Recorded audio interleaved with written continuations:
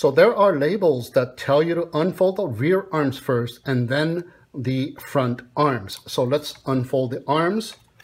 Here's the rear arm, and here's the front arms. Here's the rear arms, and here's the front arms, and vice versa when you are folding it back in, of course. So it has the staggered arm formation where the front arms are higher than the rear arms, but the motors are at the same height due to the slightly raised rear motors. So therefore, the props are spinning at the same height as well, and that is important because if it wasn't, some of the dirty airflow from the higher situated props will be hitting the top of the lower situated props, causing unstable flight at times. And notice on the bottom of the body is where the landing pads are located instead of on the bottom of each of the motor pods, and that is due to the raised motor on the rear arms. The arms will not be able to fold in either direction if they were landing gear underneath of the front motors. So they chose to place the motors at the same height to increase flight performance over landing performance with this design. So landing on a flat surface is recommended to stick that landing. Also on the bottom are a couple of super bright clear LED lights to shine directly below itself. Perfect for night flights when you need to see where it is landing, whether it is by line of sight or via the Wi-Fi FPV on your smart device. It also has a vision positioning camera or the optical flow sensor camera for a non-GPS position hold, especially for indoor flights where you should not be using GPS.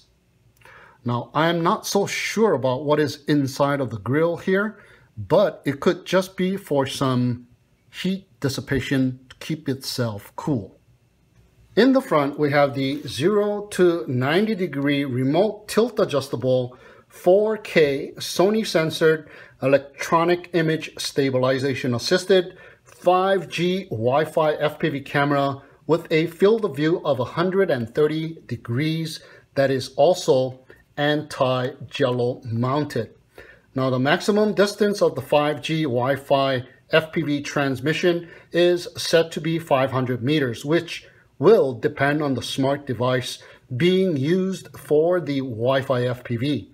And to record the captured 3840 by 2160 pixel 4K video or photo stills, we have a built-in DVR that supports up to a 128 gigabyte micro SD card.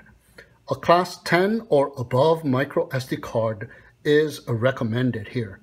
But without a micro SD card inserted, it will record 1920 by 1080 pixel resolution photos and 1280 by 720 pixel resolution videos to the Wi-Fi phone app and thus to your camera roll. Now the live view from the phone app is set to be 1080p at 60 frames per second. So if you are screen recording from your device, it will be of higher resolution than the phone app recorded video itself. And the recorded video to the DVR, thus to the micro SD card, is 4K at 30 frames per second. In the rear, we have the battery bay, and the battery that is provided is a 7.4 volt 2800 milliamp size battery, good for about 23 minutes of flight time. And it does come with an extra battery for a total combined flight time of 46 minutes. There are 4 LED lights in the rear above the battery bay to indicate the level of charge remaining in the battery. There are also status indicator LED lights on the bottom of each of the arms. So to push in the battery, just push it right in and it will lock into place. And to take the battery out, push the button on the bottom of the battery to unlock it and pull the battery out.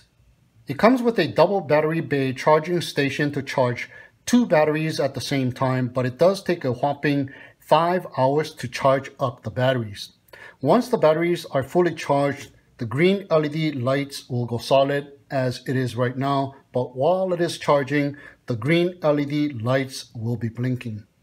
The transmitter is the same as the one that comes with the HolyStone HS510, so it is familiar. It is set to have a control distance of 999 meters with the HS720E. But the HS510 has been tested and it will go a whopping 1,363 meters when it was supposed to have just 600 to 800 meters on paper. So I'm expecting this transmitter with the HS720E to go beyond the 999 meters. It has fold-out antennas, but just the one on the left is a functioning antenna, and the antenna on the right is a non-functioning antenna. There are hand grips that also fold out for a comfortable grip, and there's also a pull-out phone holder on the top for your smart device. We have the power on and off sliding switch. We have the lock and unlock button to arm and disarm the motors, short press to arm and long press to disarm. A long press while the quadcopter is in the air disarms the motors as well and acts as an emergency stop switch. One key to take off and land here, and smart return to home here. LCD display in the center. And on the right side of the transmitter, there is a switch to turn the GPS functions on or GPS functions off. On the left shoulder, we have a rotary dial knob, which is non-functional. We have the photo button, short press to take a photo and long press to take a video. And on the right shoulder, we have a functional rotary dial knob that adjusts the camera tilt angle from 0 to 90 degrees. There's a dual functioning button, short press to activate and deactivate the super bright white LED light, long press to change speeds from low to high and high to low. Once paired and connected, the compass calibration is prompted with 2 beeps automatically, but if you need to manually calibrate the compass, both sticks to the bottom and to the right will activate the compass calibration prompt with the 2 beeps as well. Now, both sticks to the bottom and to the left will calibrate the gyros of the HS720E. Now remember to place the HS720E on a flat level surface for the gyro calibration. Alright, so let's power up the quadcopter.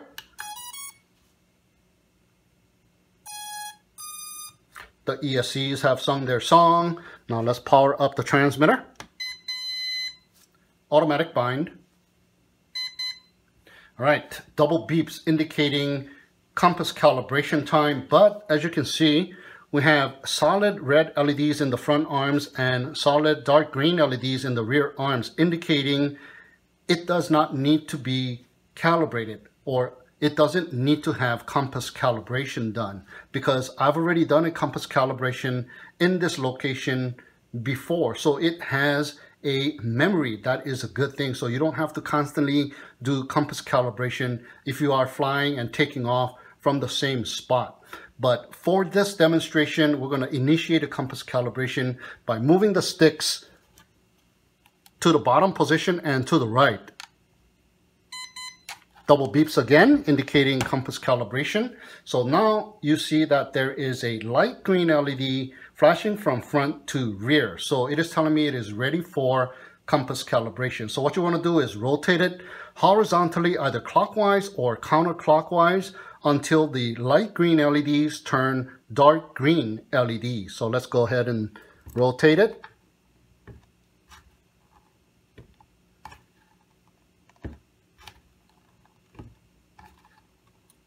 And there you go, dark green LEDs. So horizontal compass calibration is complete, and now we need to do vertical compass calibration, in which you can do that by nose up or nose down, either rotating it clockwise or counterclockwise. So I'm gonna Do it with the nose down, clockwise, until the front LEDs turn solid red and rear LEDs turn solid green or either blinking green.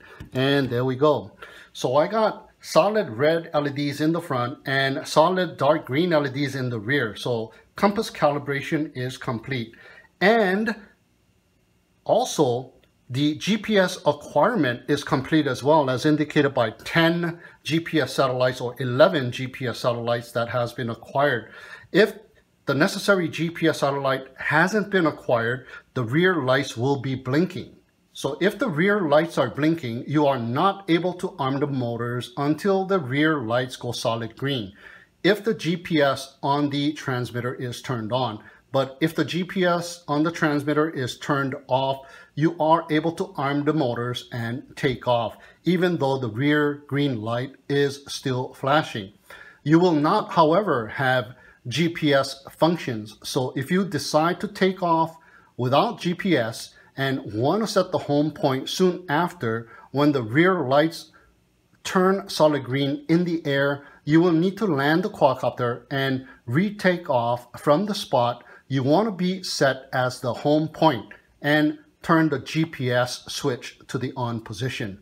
So every time you land and rearm the motors and take off, that new spot will become the new home point.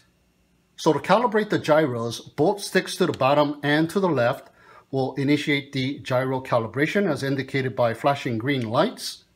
And once it is complete, it will go solid red in the front and solid green in the rear. So now you are ready to take off.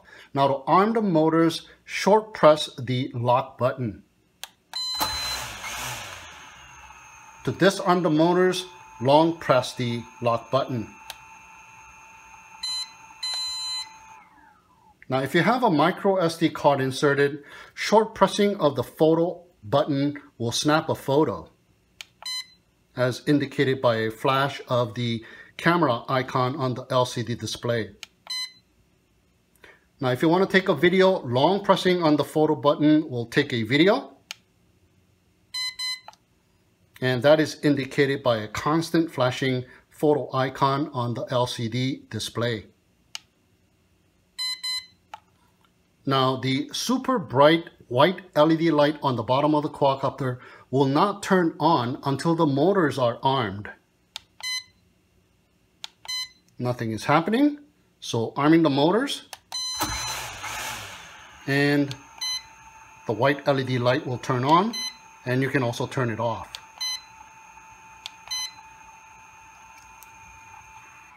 Now there is a limited amount of time for you to take off and the motors will turn off. That is a safety precaution. So here we have speed number 2 and speed number 1 indicated by 1 beep and speed number 2 indicated by 2 beeps. Now the camera can be adjusted with the rotary dial from 0 to 90 degrees.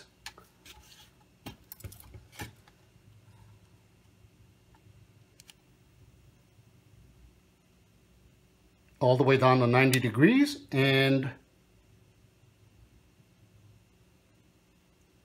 all the way up horizon to 0 degrees. All right, here we go. The compass has been calibrated, the gyro has been calibrated, and I have 13 satellites. So let's go ahead and arm the motors.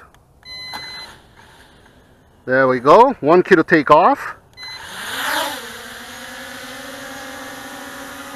All right, comes to a nice little hover. Nice. Oh, look at that. It just yaws in one single spot there.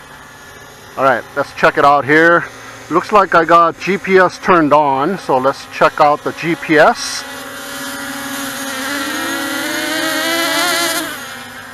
There you go, it goes right back to its original position.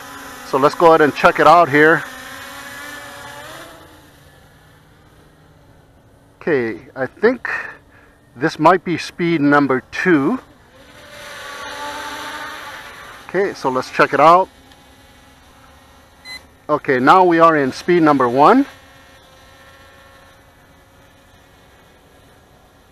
Yeah, that is the speed, maximum speed with the full pitch on speed number 1. Very mild, good for taking photos and videos. Alright, let's let it hover there. I'm going to go ahead and start my app, go into the settings, and I'm already connected to the HolyStone EIS Wi-Fi network. Starting up the app, and that's how the app looks like. It's called Ophelia Go, and look at how steady it is, just hovering there.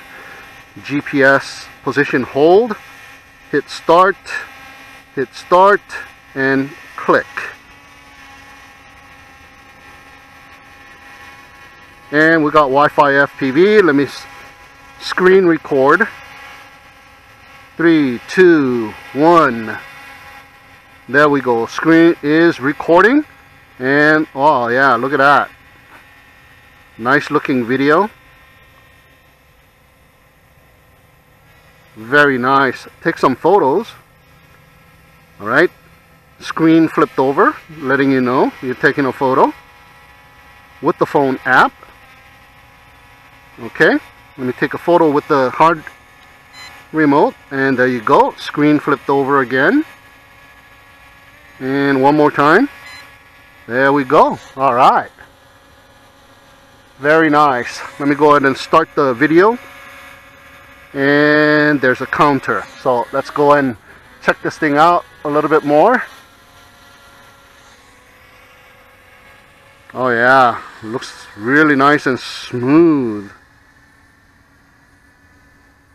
Very nice and smooth. That electronic image stabilization is helping out a lot, seems like. Oh my, very nice.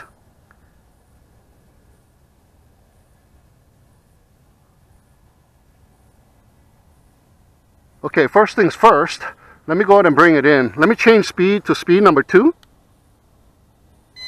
Okay. And check out speed number 2 here real quick. And there you go. That is speed number 2. Pretty cool, eh? Let me bring it right in front of me here. And I can see myself. Let me raise it up in altitude so I cannot see myself. And let me tilt the camera angle down. There you go. All the way down to 90 degrees. Looking straight down to the ground and all the way up. Oh yeah, nice. Although it just has 1 speed motor, it is not proportional, so you just get 1 speed of tilt action. Alright, let me go ahead and bring it in and land it to establish the home point, because I took off from the table here. We have 23 minutes of flight time, so that should be plenty enough. So let's go ahead and bring it down and hover right here and hit the 1 key to land. And you can still redirect this path with the pitch and roll to where you want to land. And there you go. Yeah, I landed pretty close to the center of the landing pad here. So that will be our new home point. So let's go ahead and arm the motors from here. And 1 key to take off. So from the ground, that is the height that it comes to and hovers. Very nice. Okay, let's check out the super bright LED lights. There you go. Yeah, you can see that light from far away. It is so bright. And at night, it should be really, really bright. There you go. But I'm going to turn it off to save some battery power. Alright. So we are flying with GPS. so let's see now. Let's fly without GPS. So flicking the switch up, and it is starting to drift a little bit, but it does have that optical flow sensor or the vision positioning system for horizontal positioning. Letting go of the stick, and look at that. It's almost like it's got GPS. Pitching forward, letting go. It doesn't just start cruising, it actually slows down. Wow. So that's kind of good in a way, and that's kind of bad in a way. You can't really smoothly slow down. Look, it's like it's got GPS. So you still get that bump when you let go of your sticks. So you got to remember to gently relax your pitch stick when you want to slow down. There you go. It still has that bump. Wow. So speed 2 is pretty nice. But man, that speed 1 is just... Oh, that's not the speed. Long press. Okay, so speed number 1 is just a slow cruiser. Am I in speed number 1? Yeah, now it's speed number 2. Okay. Back to speed number 1. Okay. Oh yeah, it's pretty slow. Well, it's pretty fast actually. It seems like speed number 1 seems like it's speed number 2 now. Okay, let me slow it down here. Okay, I'm going to go back to GPS position hold. Alright. Oh, speed number 1 on GPS position hold is really slow, but once you turn off GPS, even though you are in speed number 1, it's still almost as if it's speed number 2. And if you let go of the sticks, it's a little bit better. It's still got optical flow positioning. Unbelievable. Okay, now we got GPS position hold. So we can do our special features here, and it is in speed number 1. So let me go to speed number 2 because it is just way too slow, but that is interesting. It slows down. Okay, so we got ourselves right above and in the front, and let me lower it down. I got myself in the center, so let's check out some of the special features here, like follow me. Okay, let's see if it does follow you.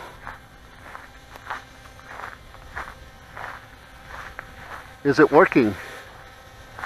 No, it does not follow. Let me redo that. Okay, now it's got me. I can see that the icon turned green, so I guess you gotta wait for that. And yeah, it is following me. But it is kind of jerky.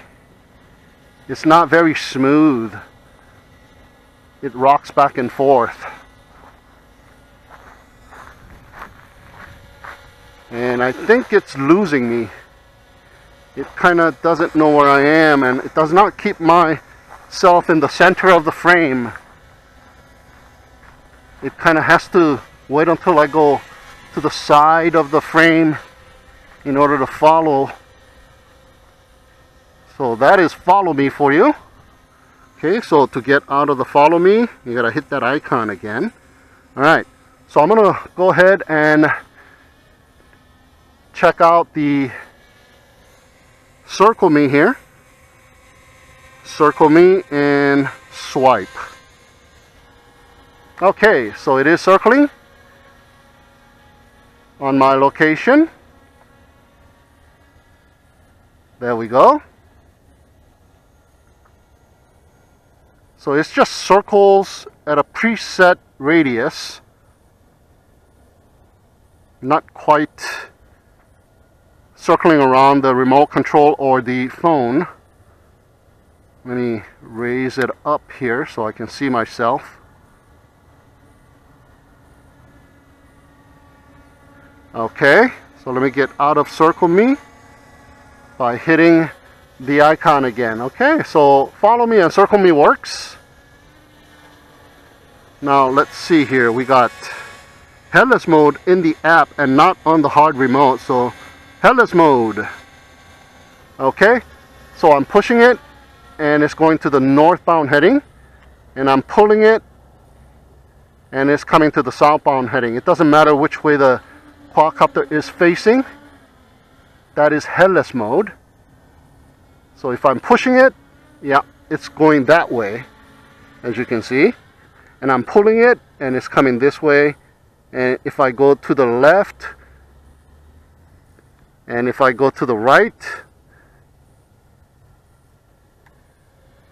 it will go to the left and right.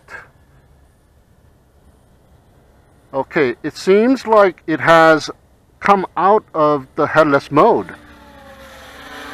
Yeah, and I didn't touch any buttons. I guess it automatically takes you out of headless mode. So that's pretty cool. You can use headless mode for a while and then it takes you out of headless mode. So that is interesting. Alright, so let's check out the waypoints by clicking here. Let me zoom in a little bit. Okay, quadcopter is there and I'm over here. So I want to make it go that way and then go back this way. So I'm going to hit a point there and a point here and hit execute and slide. So will you work? No, it is not working. Okay, let me get out here. Alright, one more time. Waypoint here, waypoint there, and a waypoint here. Execute and slide. There you go. Second time's a charm. There you go. Going to waypoint number 1 and turning around and heading towards waypoint number 2. And it stopped. Just 2 waypoints. It didn't execute the 3rd waypoint here. Let me do that one more time, but this time I'm going to draw a line. Okay, so a bunch of waypoints and hit execute and slide the bar. Will you work? No, it does not want to work. Again, once more. Execute.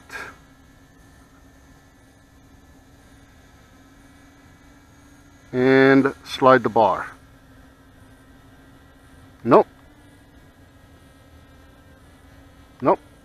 This time it doesn't want to work. So it is a little finicky here. Sometimes it works and sometimes it doesn't. So let's go ahead and check out the smart return to home by hitting this return to home button. See what happens. Rises up in altitude.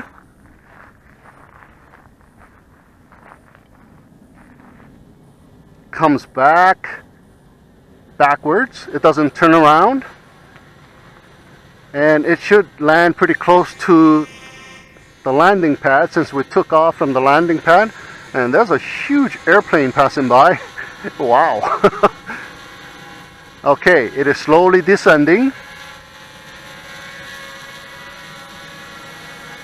Very nice, nice and smooth. You guys can probably see that airplane way back yonder there. And comes to a hover at this altitude and slowly comes down. Okay, looks like I'm gonna have to move it. Ooh, almost hit that little bush. So very close to the center of the landing pad, but you are still able to move the quadcopter while it's descending. So let's go ahead and arm the motors once again. Let me get out of the map view. There you go. 1 key to take off. Okay, so when the quadcopter is coming back with a smart return to home, and let's go ahead and do it again. I can exit the return to home either by throttling up or hitting the return to home button once more. Okay, let me throttle up. And there you go. Yeah, it exits the return to home. Alright, let's check out the fail-safe return to home this time. And I'm going to do that by turning off the remote control. Turn off the remote. Let's see how long it takes to respond. Usually about 6 seconds, and there you go, starting to rise up, and it is heading its way back.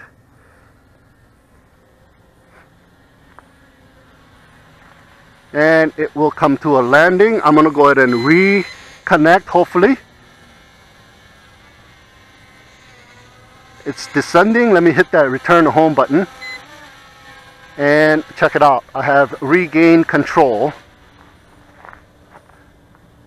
of the quadcopter. So that is awesome. Very nice. Alright, let's go and see if we can do some FPV here. Okay, here we go.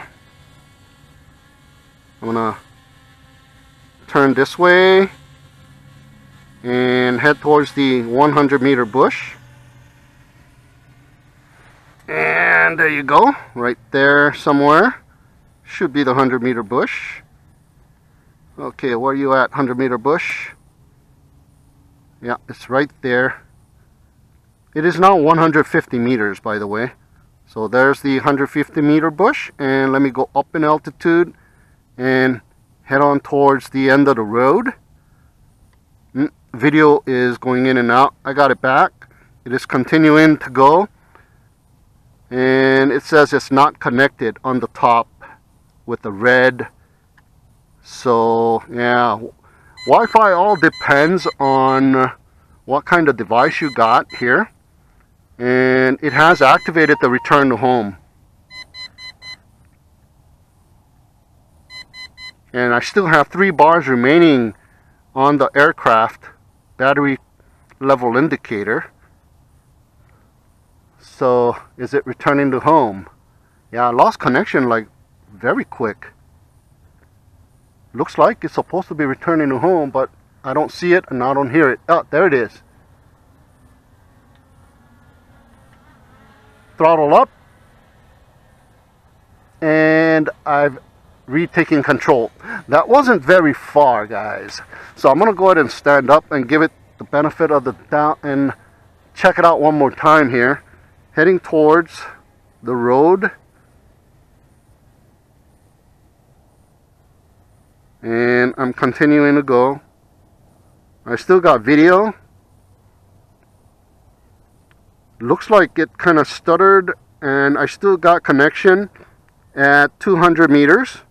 On the bottom of the screen you can see the distance.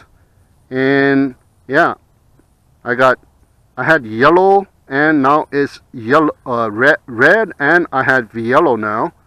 So the connection is not very good. And guess what? The yellow indicates that I have 2 bars remaining on the aircraft battery level indicator. That means we are in first phase of low voltage return to home. So it should be coming back. Yeah, and it is closing in at 100 meters. And I can hear it now. And in the first phase, it's supposed to come back and hover above where it took off from and stay there and not come down. So you can still fly around. And there you go, hovering right above the takeoff spot. So you can retake control of it and still fly around. So that will occur if you were away 100 meters in distance and 30 meters in height. So I believe now we have a geofencing of that numerical value, which is 30 meters in height and 100 meters in distance. So if I push it towards the 100 meters, it will bounce. And there you go. That's the geofencing. And let's see what happens to it. Oh, guess what? I have just entered into the second phase of low voltage return home. And I see that I got 1 bar in the battery level indicator. So this is the low voltage phase 2, where it comes back and it should land. So there you go, descending, and there's a beep going on. Remember, in the first phase, there's no beep, there's no annoying beep, so you can still fly around. But on the second phase, it will come down, and you can still redirect it, because I'm going to miss my landing pad. I'm going to redirect it so I land on the landing pad here and not in the grass. There you go. It was about to land right about here, so that's close enough. And there you go, guys, my flight demo of the HolyStone's HS720E.